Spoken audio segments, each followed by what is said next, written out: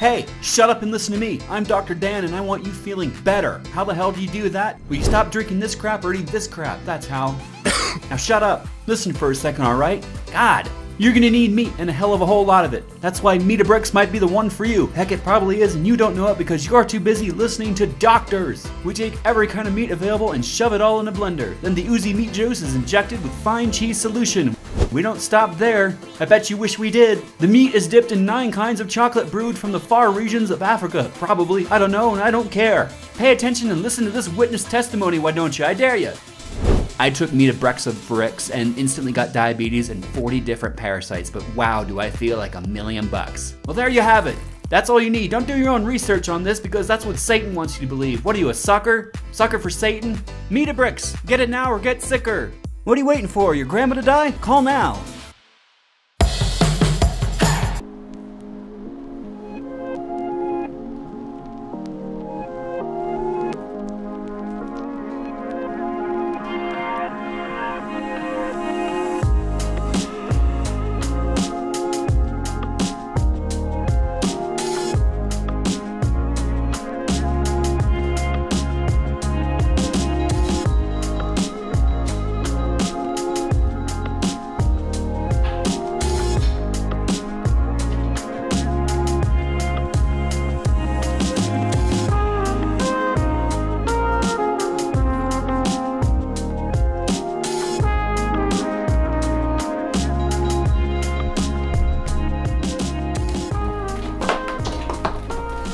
This is to give us a hardwired connection in the RV while we do stream testing for the new RV studio. Got like a 100-foot Ethernet cable,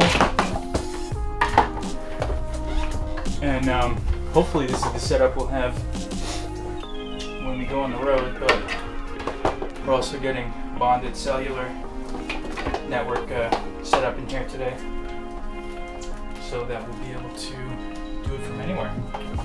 This is the old school Timcast set. This is where Tim recorded IRL before they moved into the new studio. Starting a new podcast. It's pop culture and politics, or at least where pop culture and politics kind of intersect. Tim gets into it on some stuff where he talks about celebrities and things like that, but we're going to go more in depth. And basically right now we're doing test shows and kind of watching them back to see what we like, what we don't like. We're going to be decorating. We want it to feel different than what IRL felt like when we were recording in here, when they were recording in here. So yeah, that's what I'm working on here. That's what Miracle's working on, in addition to being your friendly neighborhood customer service rep. Now this part's gonna be relatively easy. You guys want to scuttle him? Hey, you got get him out, get else out of here. You can help encourage the root.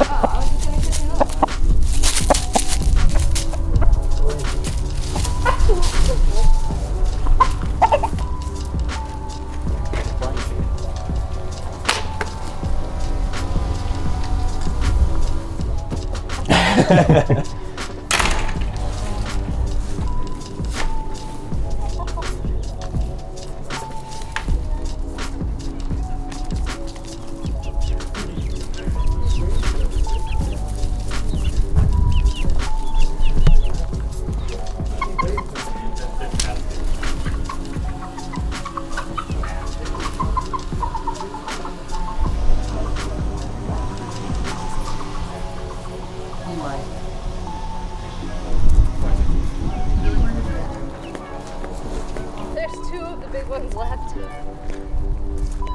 I still need 2 of them. They're really hard to catch.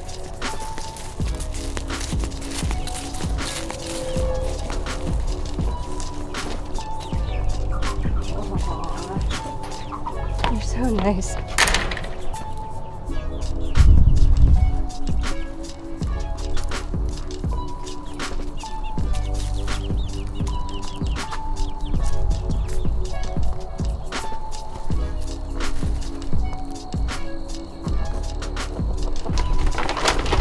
You might need a funnel.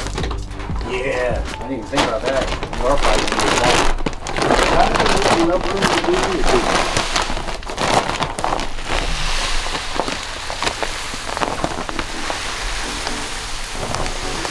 Can you lift the metal? Yeah.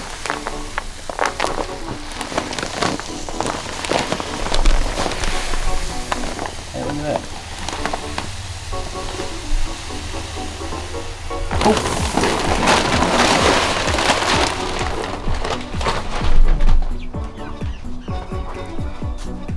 when they peck out of there. Well, can't get you guys to come over here. You gotta teach them. Come on, Roberto. Come here, calm down. Here, watch.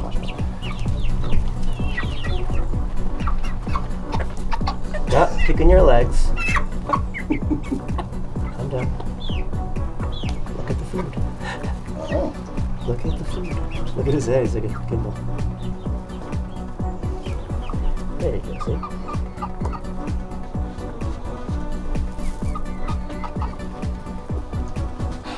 Yeah, they might need to be cut. It's fine. Oh. It's not gonna pour out enough. Yeah. Maybe we'll have to open it up a little bit.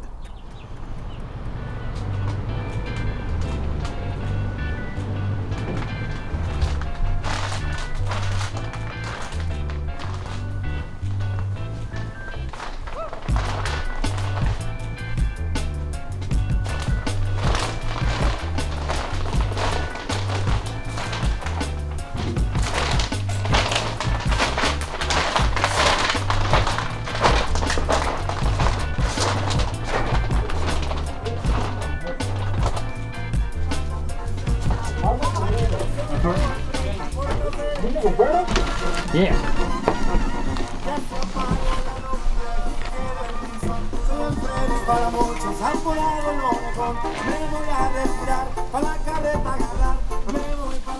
Why, are you jealous? Huh? You jealous?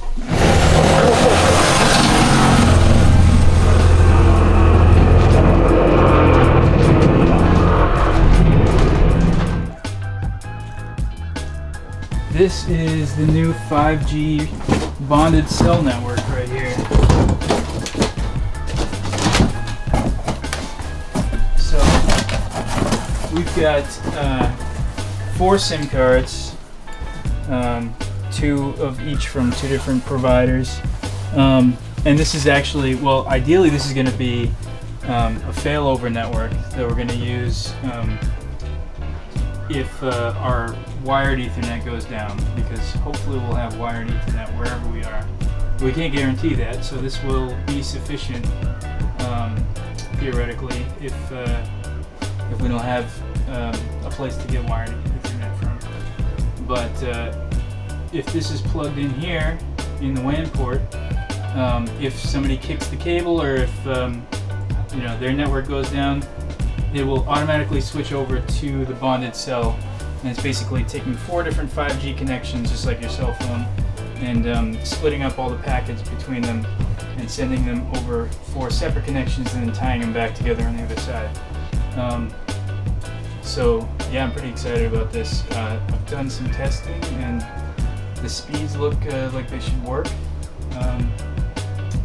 So I'm pretty happy with West Networks for setting this up for us. Did you see the antenna goes up? So these are the cables for the antenna. There's 4 channels for each antenna, and there's 4 antennas, so 16 cables going up this way. And then little holes in the roof there. Those 4 little bumps up there are the antennas. And preliminary tests are looking promising. So things are chugging away.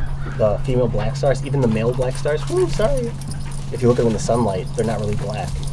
I don't know if the other barred rock is the same way, but if you like look at him, you can see the sunlight reflects in a weird way. It's like blue, hologrammy, and then same with the females, except they're all like, wow, this one's so purple right now. It's just the angle you have to look at them on. It's like a peacock almost. Look at that.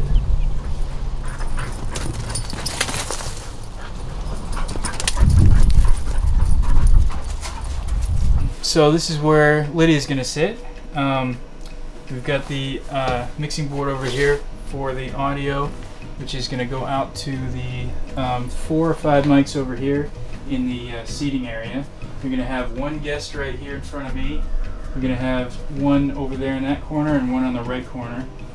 And so this way you'll have these 4 cameras.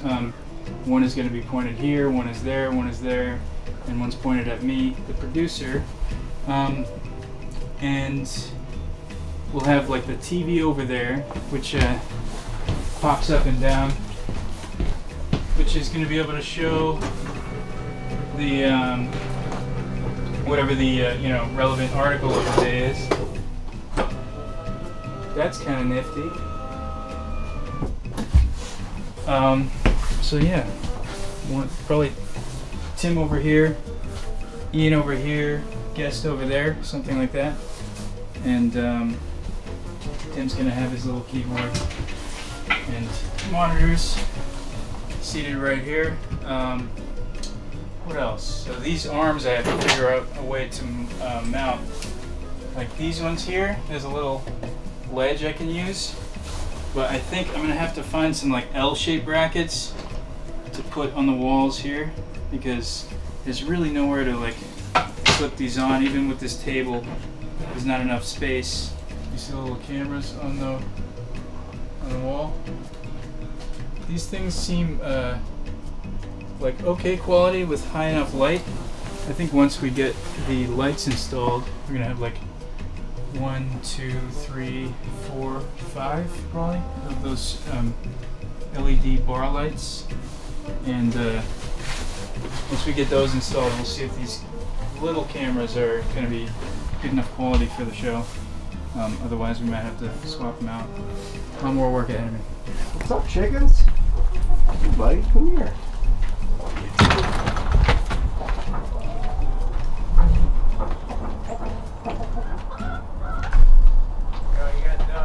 Gonna move, Roberto.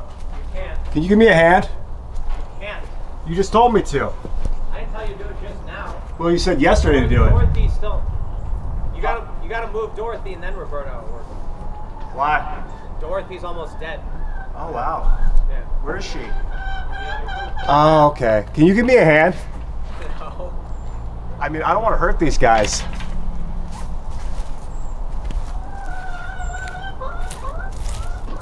Not much of a... Why don't we just put the collar on him, dude?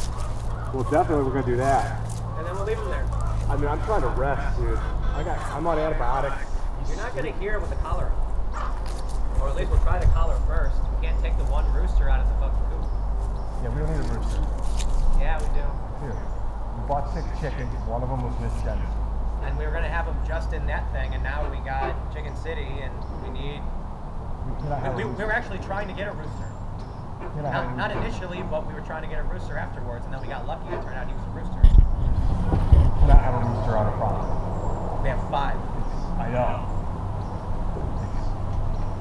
We'll try the collar out, and if it doesn't work right away, then we'll move or something. I got rooster chokers. They're coming tomorrow, and you put them around the When are the collars rooster. getting here? Uh-huh. When are the collars getting here? I think they're here tomorrow.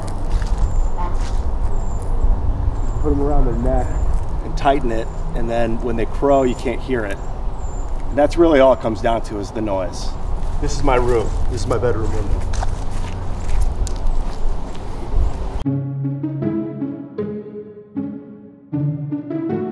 And did you successfully choke chicken? No, I'll be choking it tomorrow.